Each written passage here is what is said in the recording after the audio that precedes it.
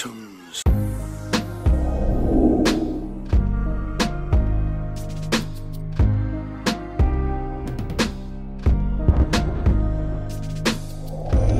Thomas here with Much Props, going to give you another how-to video. Today I am building once again something from nostalgia. As a child growing up in the 80s and 90s, I really loved animated series and really was blown away at the time by a movie called Who Framed Roger Rabbit. It was released in 1988. The movie is set in 1947 in old Hollywood, but there are toons that live amongst them, so I thought it would be super cool to make a prop from there, and I've had several people suggest I make the Toon gun from that movie. If you're not familiar, there's a scene where a detective pulls out a gun that is a cartoon gun with cartoon animated bullets, and he does a whole shooting scene. It's not on the screen for very long, but I wanted to try and make that gun, and to make it even more difficult on myself, I thought, why not make the bullets and the box that it goes in? Because it kind of comes out in a set when he pulls it out, so I thought, why not try and tackle that? So in this build, I am going to be foam crafting, woodworking, 3D printing, and model painting. So yeah, it's going to be a lot.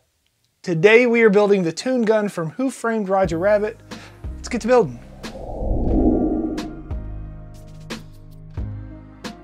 Like I said in the beginning, this is going to be a long video with lots of parts, literally double the clips of normal videos. I start with the gun. I found an image of him holding the gun to get the general size reference, which seemed a little larger than a normal revolver. Since my hands are ginormous, it ends up being a little bit bigger than it needed to be. I start by doing a simple sketch of the gun to make up my pattern. My templates are always free and linked in the description under the videos in PDF form.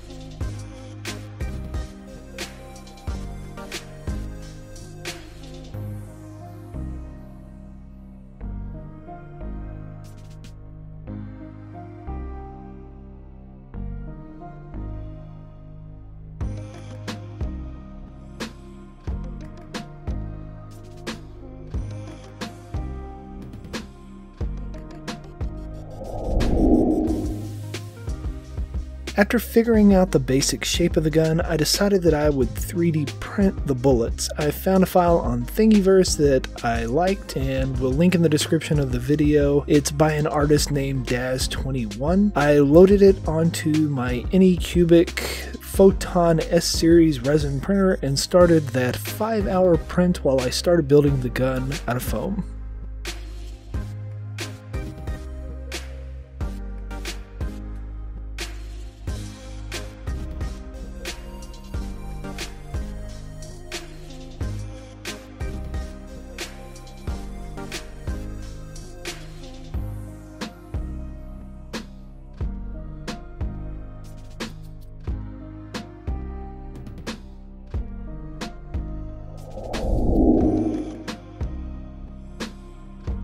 With all my pieces in hand, I could start cutting out the parts. I trace them onto various thicknesses of foam, the thinnest being 6mm and the thickest being 24mm. If you don't have access to certain materials or thicknesses, you can definitely try other materials. This would be an easy one to knock out with maybe cardboard or clay or random plastic bits. For the thicker foam, I carve off chunks and smooth out the edges later instead of trying to cut on a curve with a blade. With that thick material, it just ends up being uneven.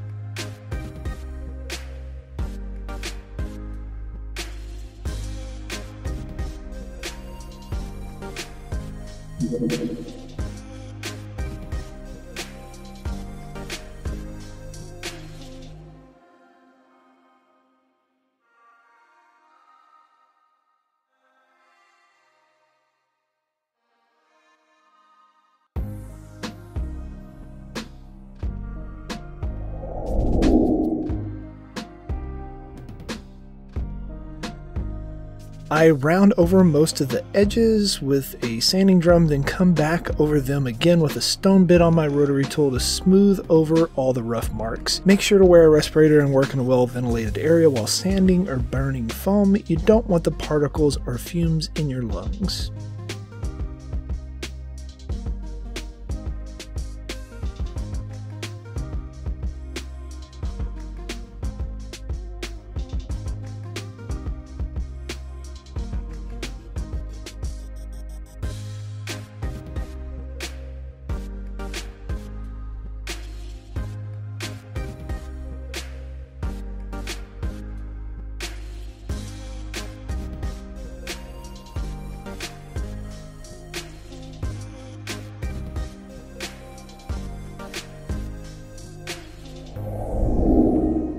Now that the revolver grips are sanded, I need to burn in the little checker pattern on them with a wood burner. Be careful while using a wood burner because it does get extremely hot. I've got lots of scars on my hands from where my fingers slipped onto the hot end. You could put it down on the surface and use a ruler to make it straight. With hundreds of hours of experience, I feel pretty comfortable using the tool, and I want to give you a good angle so you can see what I'm doing.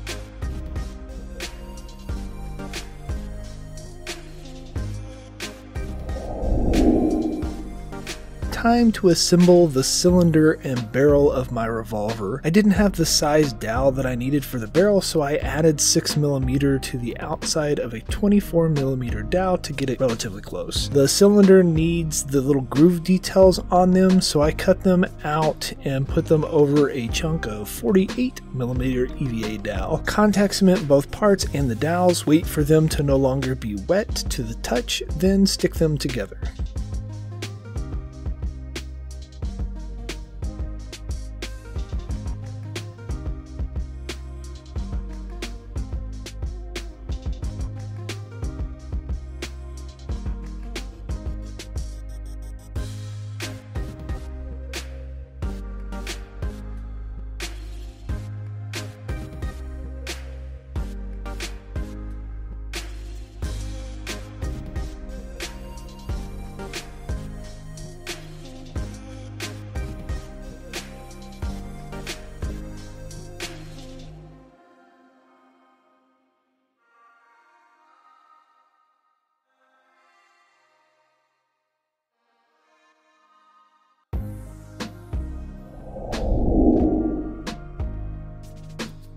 I ended up making another cylinder because my first one was just a little bit too small. Instead of 6mm, I went with 10mm. This makes it 8mm thicker than my first one, which will fit my handle and grip a lot better. I bore out some holes for the chambers where the bullets will go into both the front and the back. This will not be functional, nor will the bullets fit in them, but I am working with real materials to build a real prop and don't have the crazy cartoon second by second size changing animation abilities.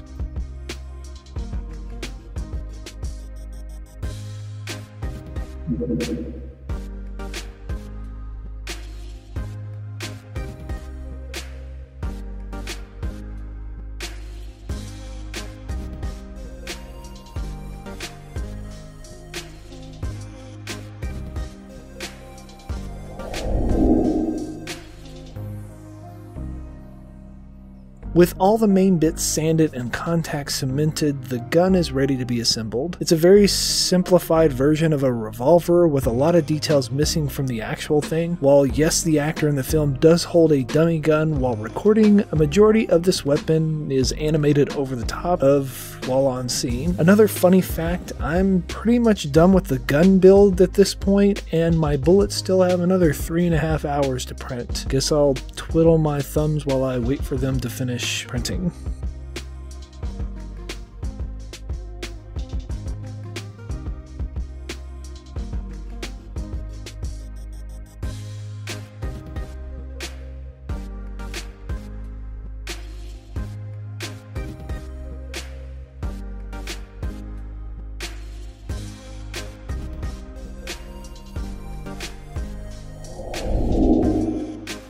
After a little over 5 hours, my prints are ready to get off the machine. I glove up because I don't want nasty sticky resin all over my hands, and I remove it from the plate. I got a flex plate for my 3D printer from a third-party seller and really love how it is easy to remove this stuff from the build plate. I pull off most of the supports and rinse off the resin in some 99% isopropyl alcohol on the finishing station for about 6 minutes.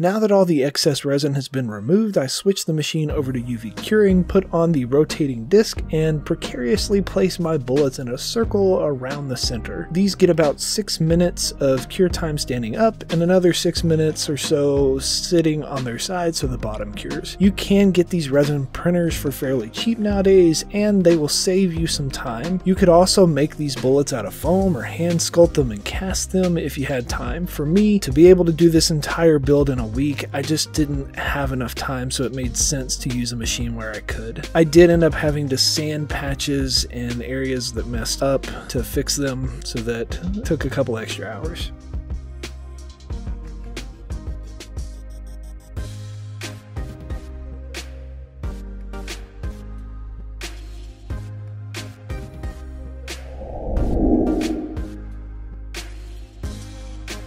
Plasti dip on the foam and black spray paint on the prints as my primer. Trying to save some more time, I went out to the hobby store and bought this wooden box that I thought was big enough for the build. When I got home and placed my parts in the box, I realized I didn't have enough space to fit everything in. So I did a quick little diagram on a sheet of paper to figure out the sizes that I need. Went to a free website called makercase.com, I'll make sure and put the links in the description below, and put together a plan in an SVG format that my Glowforge could cut out.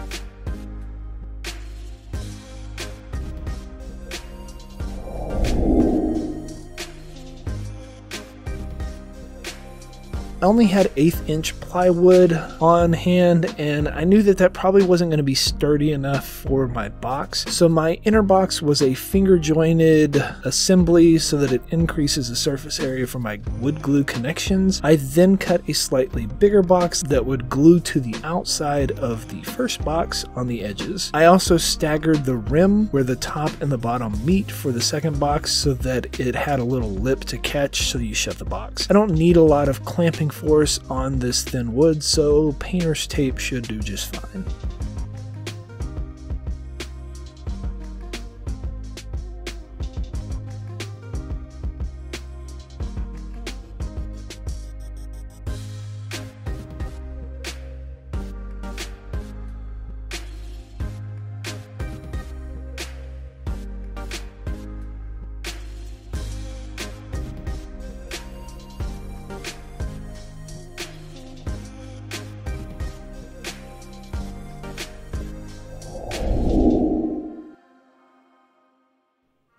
After a nice sand up to 220 grit sandpaper, this box is ready for some details. From what I can see in the quick second or so that it shows the top of the box in the movie, there are some little metal gold screws on the top and a lock on the front. Instead of searching for these things to try and find one that's close to it, I figured I could just burn and sand it in. I put a stone bit on my rotary tool that had a concave top, then plunged it to make the screw heads and burned a line across it to make the flat head of the screw. I very carefully burnt in the lock outer circle and drilled out the keyhole with a drill bit.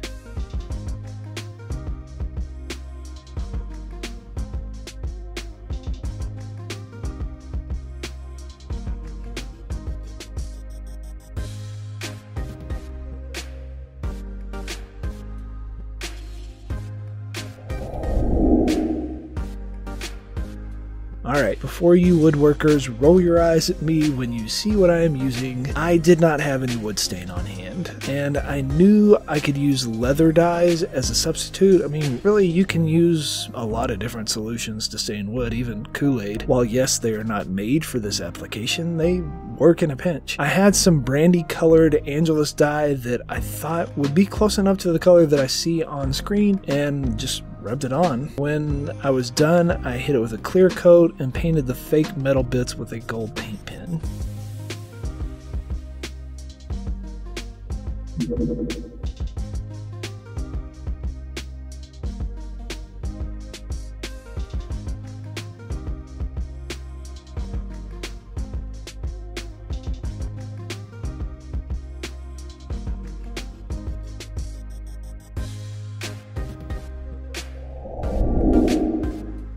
The spray varnish I used ran out after about a third of the way spraying, and I had to improvise yet again. I tested out what Mod Podge would look like on a scrap piece of wood and found that it was quite shiny, so yes, this is a Mod Podge sheen you see. I drew up and cut out a series of stencils for the Valiant logo that goes on the front cover. After positioning it to the relative center, I dabbed on some black paint. When it dried, I added on the next layer to the stencils in gold and white, and finished off the knight with a lance detail on the top with a Sharpie.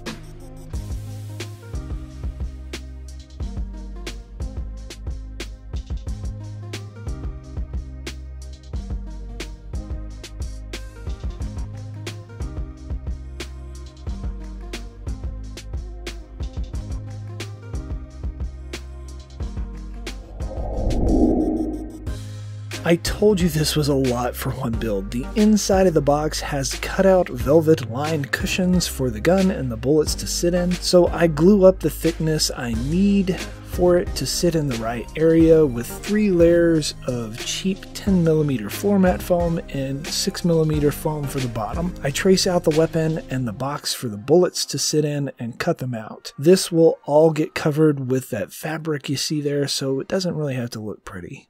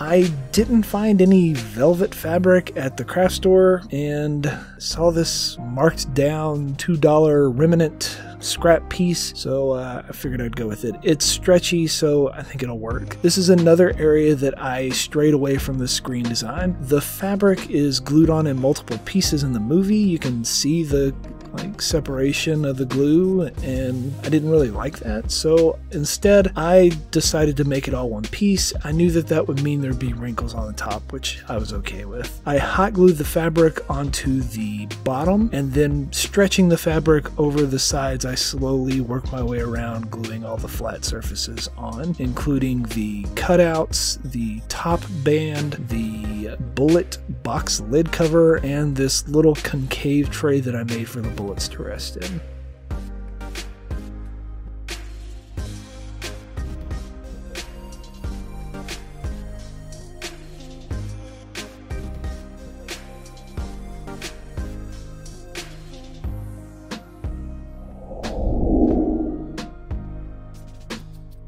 On the inside of the lid for this box, there is an engraved placard that reveals the gun was gifted to the Detective Valiant from none other than Yosemite Sam. I love that little detail. I just cut and engraved this on an acrylic sheet with my laser cutter, spray painted it gold, and now I need to dirty up the recesses so that the letters stand out a little more. I started with a paint pen and switched over to just plain acrylics because it wasn't working good enough.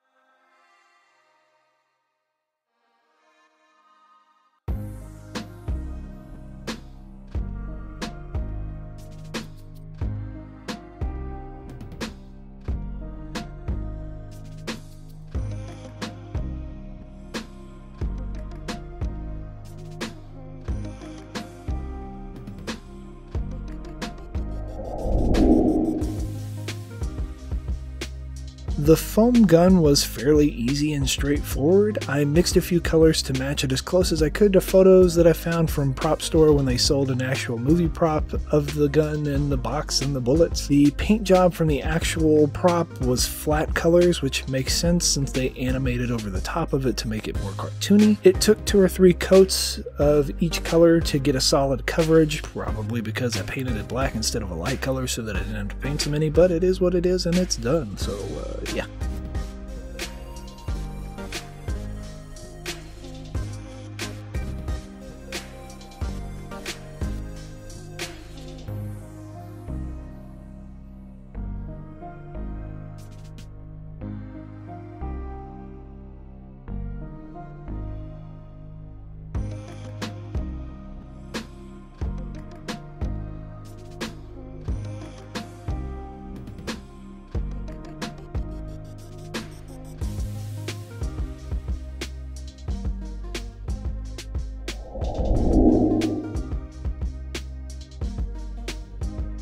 The last thing that I tackled was painting the bullets. I am not a huge fan of painting really small stuff, so I knew it would be a challenge for me. My hat's off to all of those miniature painters out there. I don't know how y'all do it. My hands are a little too big and unsteady to get clean lines easily. I know I need a lot more practice with miniature stuff. I use my paint bottles as holders by just adding some folded over painter's tape to the top of them and sticking them down. Then I spent the next several hours hand painting on all these tiny little details with the props inches from my face so I could see. And these bullets are comical.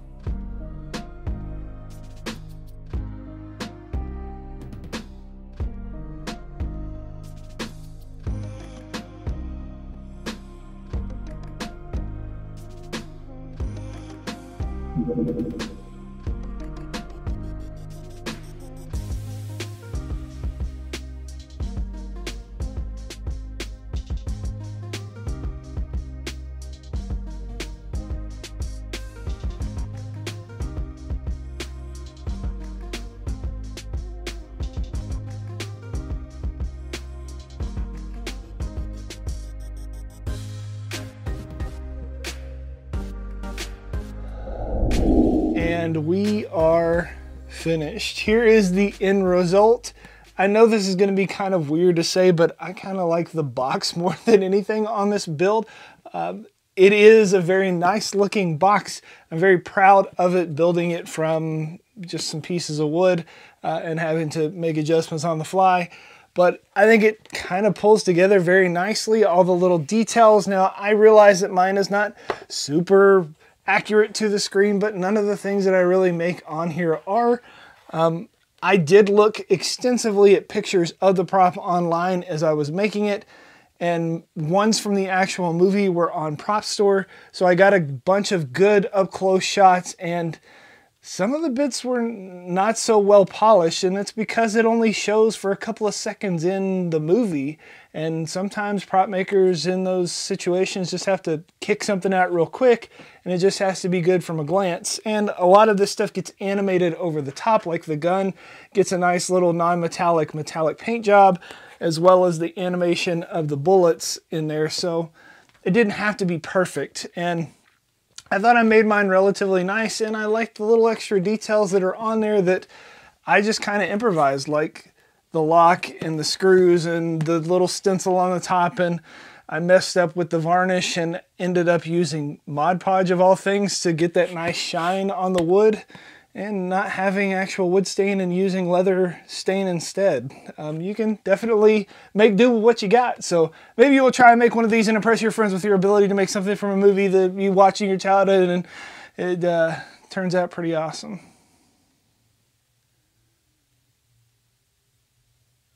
You gotta watch the movie. Maybe you'll get some... Yay! And inevitably, they're gonna ask you, how'd you make that? You can give them one of these, tell them much props. Freeze.